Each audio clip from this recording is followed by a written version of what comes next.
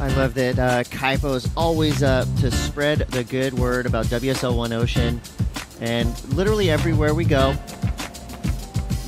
you know, the WSL tries to do what they can to give back. Here we go, we're having a look at Callum up and riding, streaking down the line here, and straight up into the lip for that first turn. Throws the air. Italo, obviously one of the more energetic surfers on the planet, so we know he's going to go into attack mode early on, and there we go. But the wave attacks back. Unforced error there. Maybe another example of just a little bit of over surfing, maybe just over excitement. I mean, we love to see it. Sometimes it can bite you in the rear. Surfers now resetting themselves in the lineup. Italo looking at something.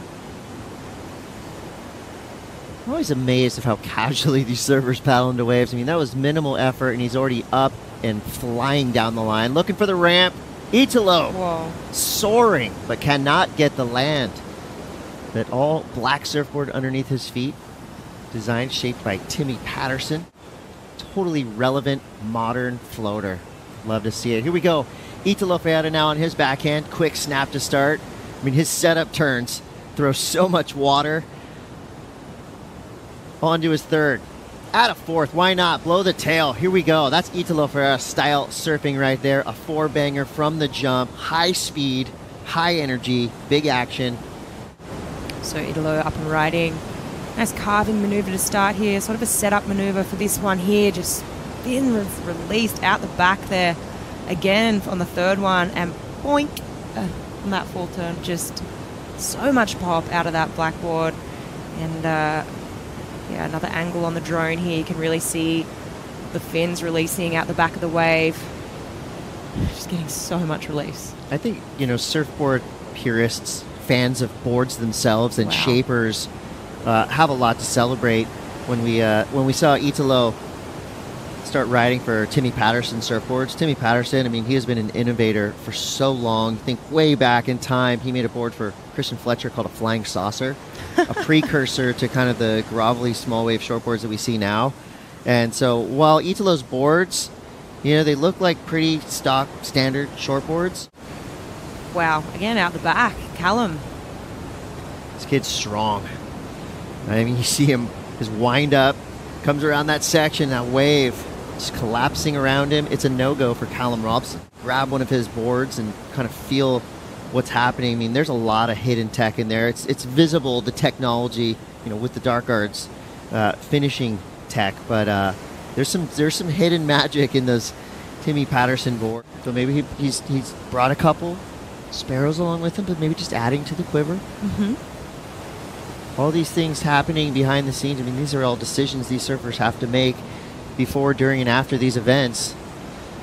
You know, with a quiver of 50 boards to choose from, might not be easy to kind of figure out which board to ride. Italo overdoing it there. Bit of an oddity of a heat in the lineup right now. Luckily for all of us, there's 9 minutes, 20 seconds to go. Let's see right here what happened to Italo. Yeah, I like the first turn. Straight up into the lip, floater. You can see he's a bit caught behind here. So probably not exactly where he wanted to be when he started that maneuver, coming up to it a little bit too late. Someone paddling really hard out the back. It's blue. Airwind. Here we go, Callum Robson. Powerhouse surfer, representing Australia, comes around that section. A beautiful piece of, we'll call it coping to work with there. Flying through to this inside. Another big snap there. You saw a quick look from Italo out the back. He's seeing spray flying above the wave that Callum Robson's riding. So nice surfing there. Strong, solid, pure, precise all the way from the outside. No, nothing wasted on that wave, but nothing forced either. So the judges are going to really lean into the flow and power element of that wave. This was a fun wave to watch. Yeah, I think he knew as soon as he stood up, there's not much time in his heat, so he had to make this wave count. He didn't want to fall, and he didn't want to oversurf it, but it was a really well-surfed wave for what he had in front of him. A couple of nice snaps in the lip, followed by a carve. Coming through to the inside here. Another tag up into the lip. Just nice meat and potatoes surfing. I really like it. And yeah, he couldn't fall. Another angle here.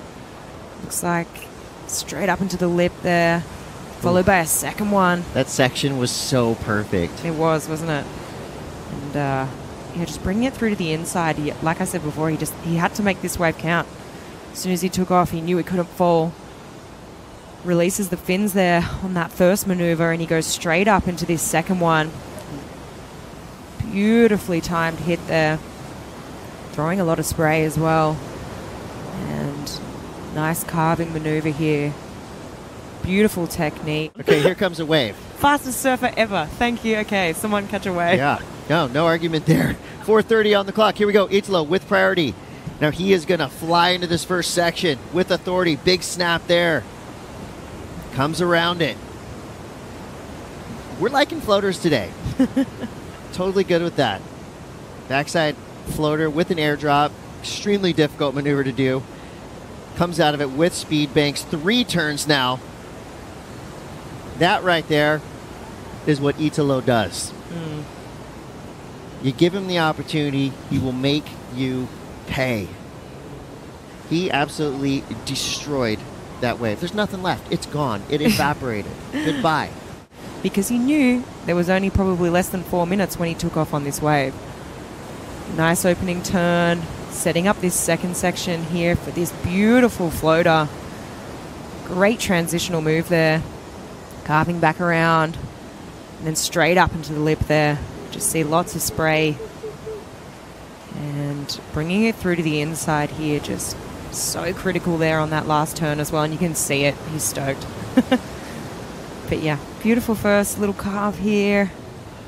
And that was more of a setup maneuver for this one here. Releasing the fins a little bit. Smart surfing. Here we go, Callum. All right, Callum's got to answer back because we know that's going to be a big number for Italo. First turn, not great, but followed through with 2 solid hammers. I mean, we're still feeling the excitement from Italo's last wave. Callum, he's given it his all, but you can just feel a difference in energy and wave quality, even though he's still going through this inside. So unable to manage to stay on his board there. Callum Robson goes down. His last score was a 6.67. Italo was sitting on a 6.5. So Italo's in the lead, and we think that lead's going to increase just on the strength of what he did on his last wave. Here we go, replay of Callum. I think this first turn probably didn't sit how he wanted it to. For me, it was just slightly maybe mistimed, but you can see he's getting around this section, straight up into the lip. Nice carving maneuver there. Hits it again on the inside. And he's not finished yet. Bringing it through to this inside. He's got more work to be done here. He knows he probably needs to do something big, knowing that Italo took off on that last wave. Goes to the sky, but just comes unstuck. This right here is going to be a video game style wave from Italo. A beautiful set came through. As time winded down. 30 seconds left. There's a nice little roller coaster for Italo Ferreira to start. Big bank. Another solid turn. Safe to say Italo is in top form. I mean, you could tell on that 6.5 that he meant business. And this is Callum now. Last ditch effort with 4 seconds left. Could have a ramp to work with. A little late to it. Solid effort from Callum Robson. Unfortunately for him, he just came up against a human cannonball. Italo Ferreira with a 6.5 and an 8.33. Convincing victory.